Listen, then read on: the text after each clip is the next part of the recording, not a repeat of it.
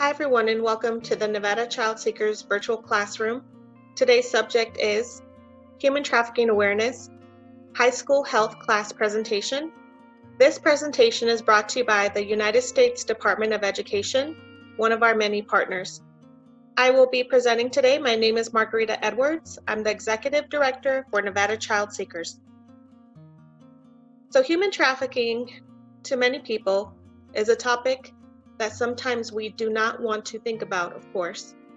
But in reality, it is happening in every town, every city, every state, every country around the world. Today we're going to learn the tactics of the predators or the pimps, ways that we can report it, how to recognize it, and most importantly, how to be empowered. What is human trafficking? Human trafficking is modern-day slavery. It involves exploiting a person through force, fraud, or coercion for the purpose of forced labor, commercial sex, or both. Victims of human trafficking include men, women, boys, and girls. It's very important to recognize that it can happen to anyone. So how does it happen? There's three different styles that the predators use. They can use force, like violence or threat of violence. They can use fraud, letting the victim know that there is a debt that they have to be forced to pay back. They can have deceitful labor recruitment, such as modeling agencies or promise of a better life in another country, money, things of that sort. Coercion, that's emotional manipulation, threat of law enforcement. Maybe you're here illegally and they're letting you know that they will call the police to get you deported. Things like that. So remember, force, fraud, or coercion are the three types that the predators use in their victimization. Trafficking victims are kept in bondage through a combination of fear, intimidation, abuse, and psychological controls. What does a human trafficker look like? They can be anyone.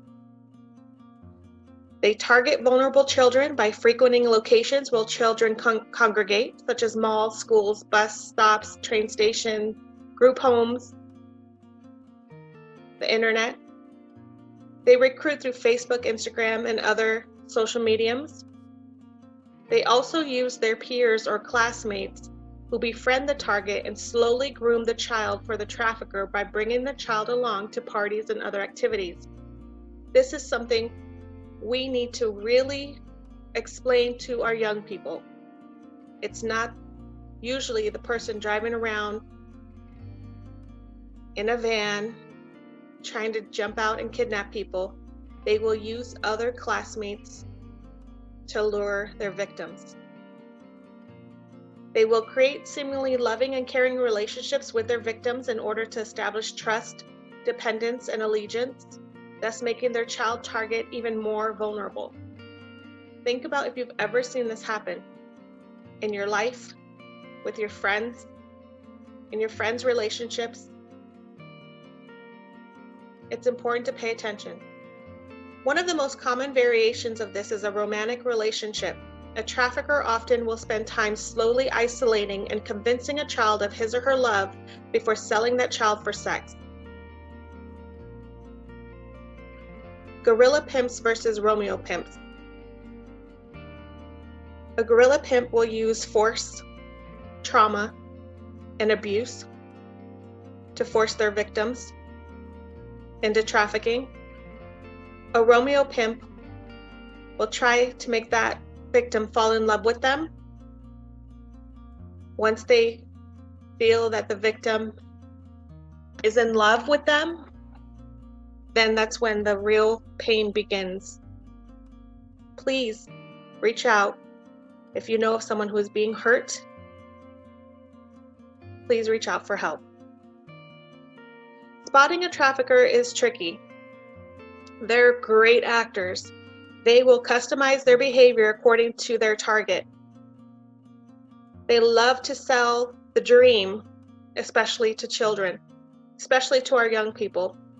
So if you're on social media sharing about how you wish you could run away, most likely a predator will be the first one to let you know they have an option for you, or a ticket, or a bus ride, or a plane ticket somewhere else so you can get away. Pay attention to that. Don't fall for it. They're very vague. Their promises never have clear information. Threats, they intimidate to get what they want. This can usually happen after you think you're in a relationship with them. They turn on you. Or they can promise you conditional love. If you love me, you'll do this for me. Remember, love should never hurt. They will also look for people who love money. Low risk, high reward, like crime. Remember, it's not just females that are victims. They will reach out to males. Most traffickers are great listeners. They do this because they want to learn their victim. They will send gifts to see if you'll receive them. When you receive a gift from a trafficker, you've let them know that the door is open for them to eventually harm you. They seem like control freaks, meaning they get jealous very easily.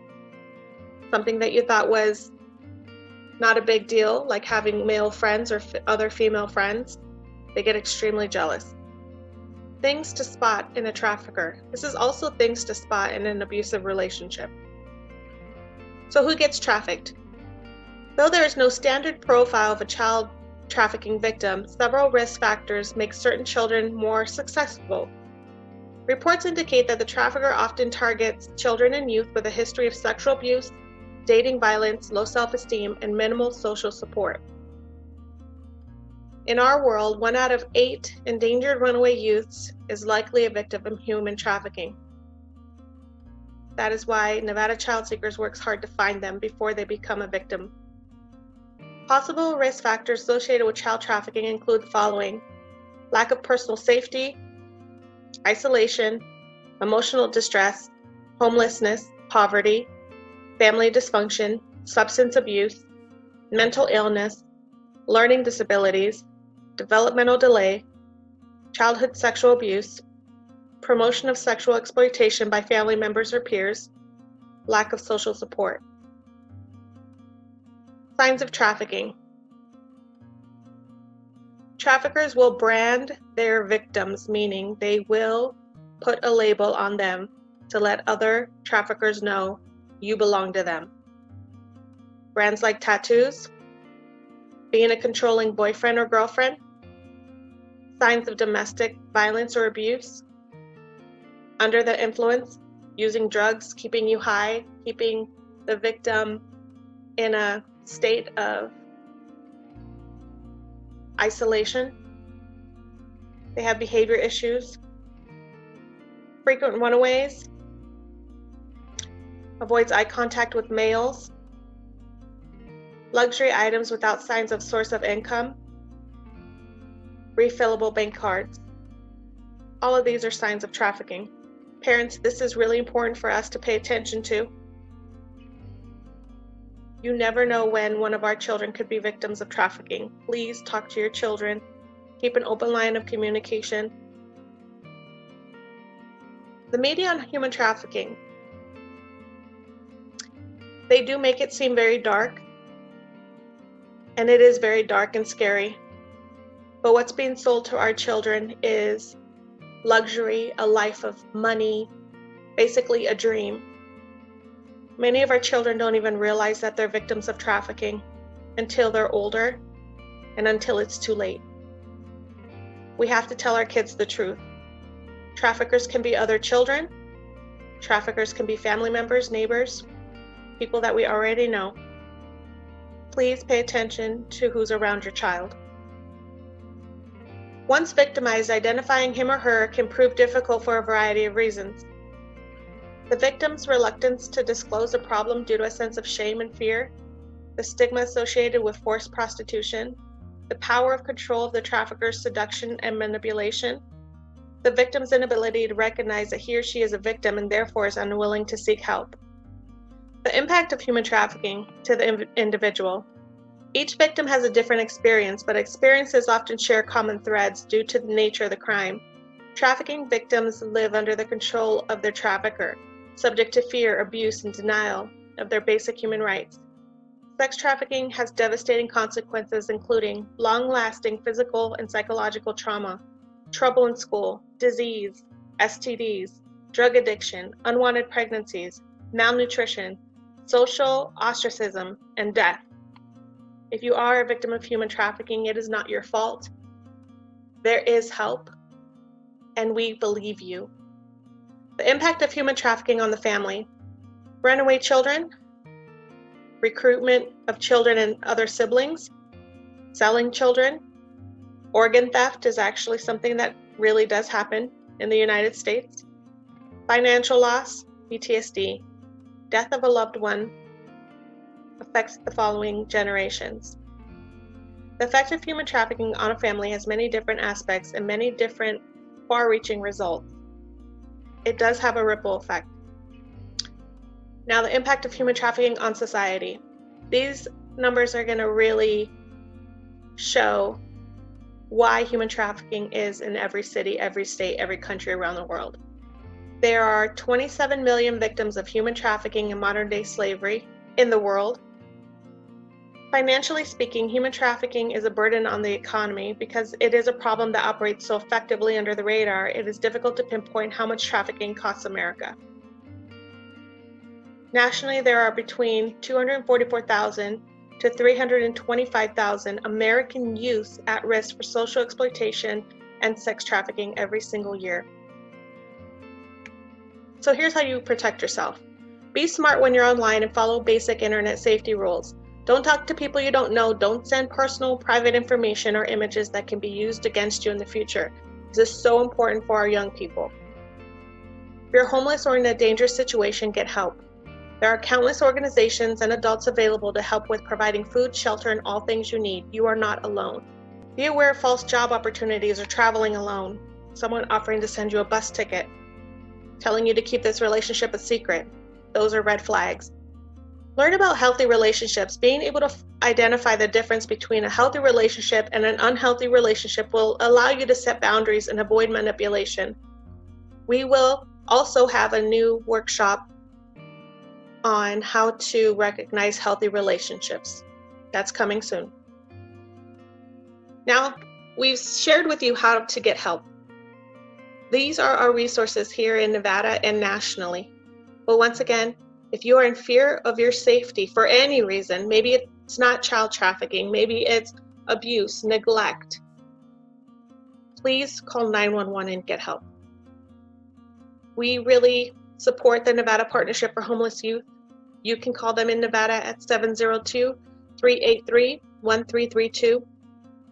Nationally, if you want to report human trafficking, you can call the Human Trafficking Hotline, 1-888-3737-888. We also want to share with you our friends, F.R.E.E International, who we work with and help us rescue our trafficking victims here in Nevada and all over the country. You can call them at 702-423-6105. Thank you for watching, and remember, this was brought to you by the United States Department of Education, and we hope it was beneficial. We hope you learned something, and we encourage you to share this workshop. This is Margarita Edwards, the Executive Director of Nevada Child Seekers. Thank you for watching.